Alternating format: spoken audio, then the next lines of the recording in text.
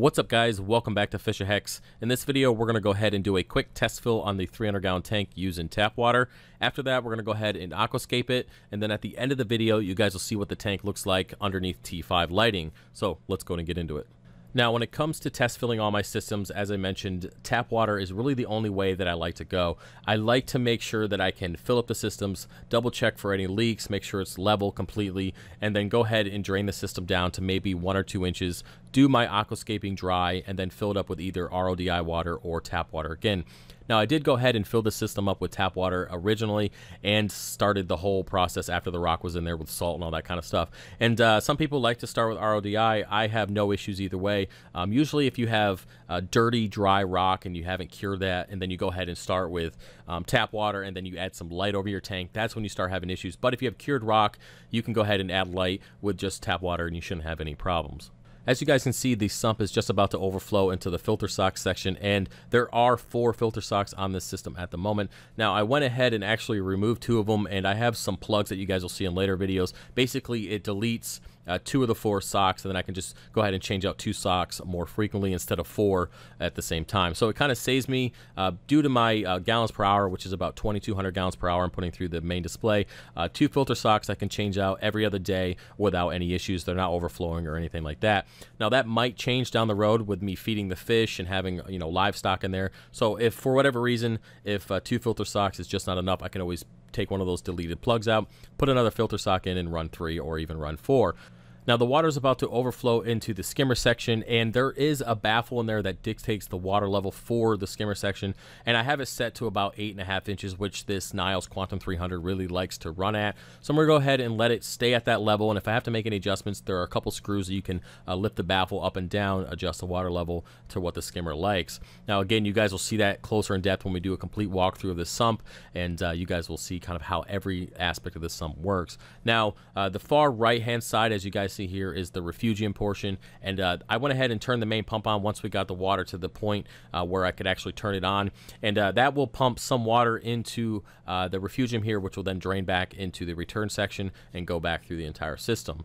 Now, that's going to fill up. This refugium is definitely a decent size. I would say it's approximately 20-ish gallons or so, or even more than that. I really didn't do the math on the dimensions yet, but it definitely holds plenty of water for the amount of macroalgae that I want to grow in this tank. All right, now that we have test filled and everything is working good, let's go ahead and move over to the aquascaping portion of this video and get some rock in this tank. All right, before we get started, I just want to give a little background on this rock for anybody who's new to the channel or this series. Now, this is 200 pounds of dry pukani, which has been curing for about 3 months in these 55-gallon barrels. Now, I went ahead and did a total of 400 gallons worth of water changes with this rock over the last 3 months, removing any nutrients, detritus, any of that stuff that might cause excess nutrients later on for the rock. Now, I definitely don't foresee any issues with it going into a reef tank and adding light immediately. And I can tell you now, after adding the light, there was 0 issues. Even though it was just T5, no LEDs at this point, there wasn't anything. Actually, I didn't even have a diatom bloom for at least about a week or so. Then I went ahead and got a small diatom bloom, which a couple snails took care of within 24 hours. And that's it for this rock regarding any kind of algae or excess nutrients. Now, I did go ahead and make this little PVC adapter here that will actually connect to the pumps at the bottom of the barrel, so I can go ahead and pump all this water out to the backyard and then get it onto the concrete floor and start aquascaping. So this is just a quick look at that little device. I probably should have made it 3 months earlier because it's a hell of a lot easier to get the water out of the barrel doing it this way. Now, when it comes to aquascaping, I like to go ahead and put all the rock on the floor, spread it out evenly, and just have a good look over. Basically, go around with a chisel, breaking up pieces that are not worth aquascaping with. If they're really big or they're just kind of awkward, I'll go ahead and chisel them, making more pieces that I can actually look at and kind of decide what I want to do. Now, this time around, I'm going to go ahead and use the drill and these 1/2-inch acrylic rods, which I will say made my aquascape possible. If I didn't have these rods, the aquascape wouldn't be the way it is, and you guys will see here in a little bit. Basically, my whole theme is to go ahead and make sure that there's no shading for the acropora. In my last build, there were these big SPS colonies on the top, and everything underneath just suffered when it came to light. Now, with the way that I'm going to have this aquascaping theme, there are so many different pillars and so many different like hands and ledges and all that kind of stuff that there's just not going to be an option for any shading. And when acropora actually start growing out over, they're only going to shade the bottom of the tank, and you guys will see that here in a second once we get the T5s over the system. Now, Basically, once I get all my pillars in the tank, I'm going to go ahead and then start gluing. Now, I did do some gluing outside of the tank and with the rods and all that kind of stuff. And then once they're in there, I do all the final touches and just to make sure everything is solid.